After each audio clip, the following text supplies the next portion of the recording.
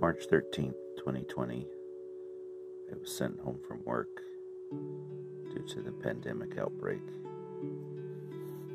Shortly thereafter, they canceled all church meetings for the Church of Jesus Christ of Latter-day Saints.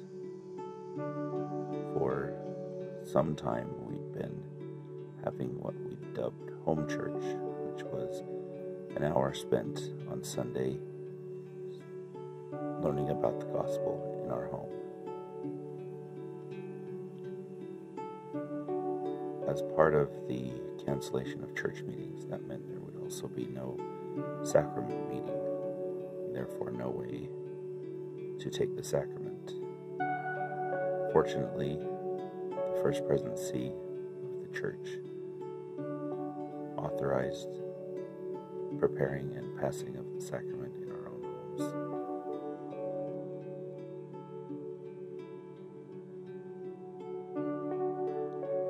My neighbor approached me about making a sacrament tray because she knew I did woodworking, and she wanted something that she could use specifically for the sacrament in her home.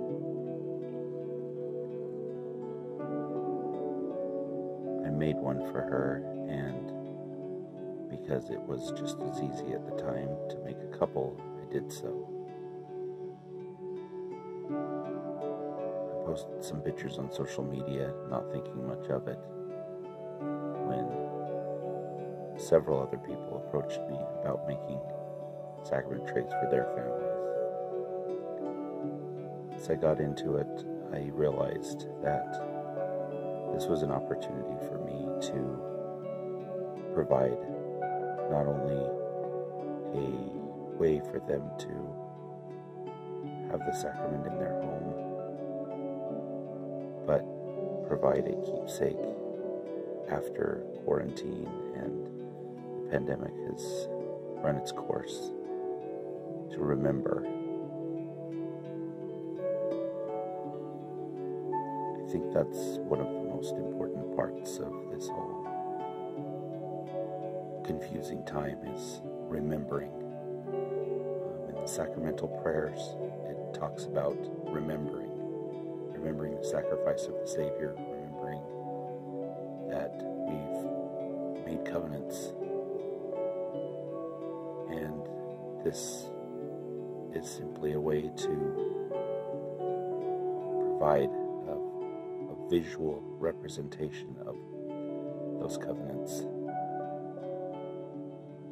Normally I sign and date the work that I do, but somehow these felt different. So they are very simple. They're made of hardwood so that they will be durable, but they are not ornate.